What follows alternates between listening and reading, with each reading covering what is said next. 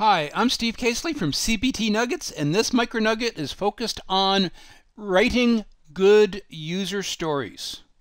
User stories are the foundation for Scrum and Agile development.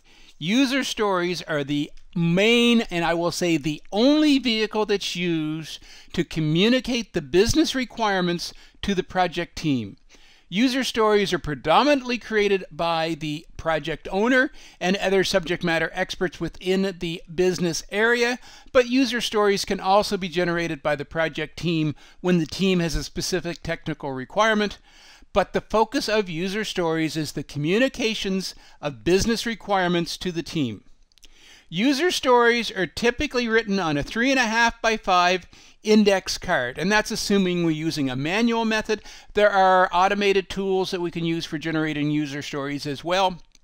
But the key to generating good user stories is restrict the level of information that we're going to contain in our user story to what can be written on the front of a 3.5 by 5 index card, whether or not we're using an automated tool.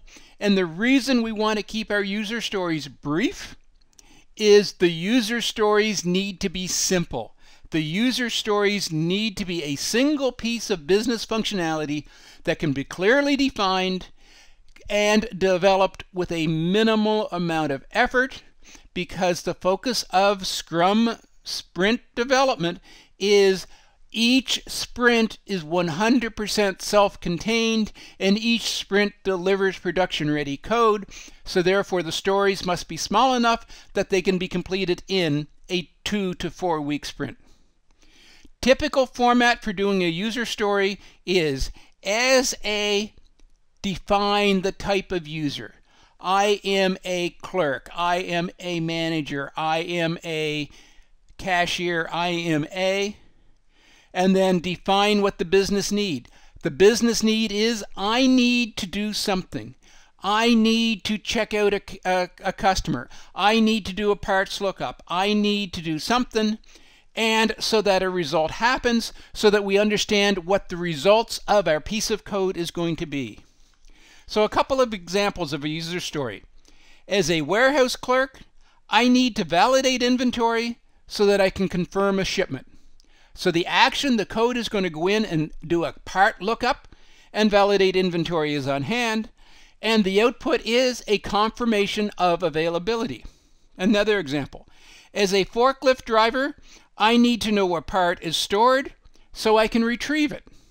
So again, the action is a lookup to determine the part location, and the output is a put away slip, communications to an RF unit on the forklift truck driver, but it's the actual slot location in the warehouse where that part needs to be put away.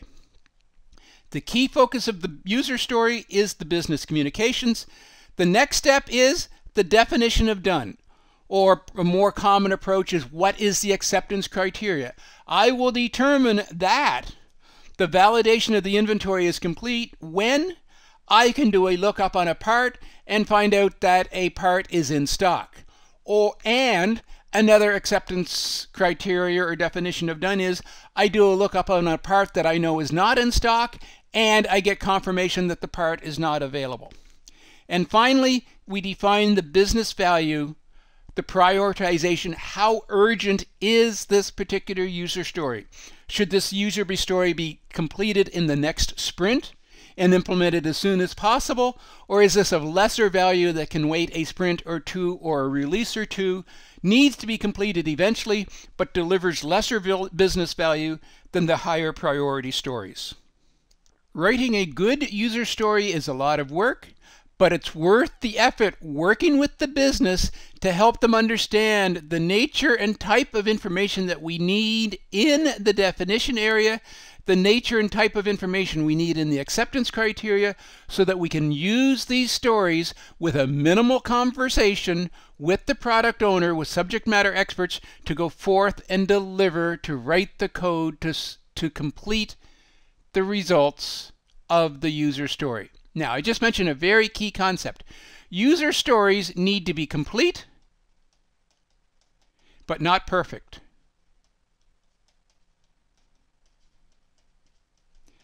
The perfect or the ideal user story is a user story where the team member picks up the user story and reads, as a type of user, I need to do something so that a result happens, and has an 85 to 90% confirmed understanding of exactly what that story needs to accomplish.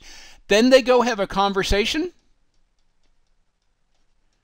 And I'm talking a 5 to 10 minute conversation with the product owner or the appropriate subject matter expert to confirm their understanding and to validate, to have any additional questions they have answered. And after that 5 to 10 minute confirmation, the story is then ready to be completed. This concludes our discussion on user stories. I hope this has been informative for you, and thank you very much for viewing.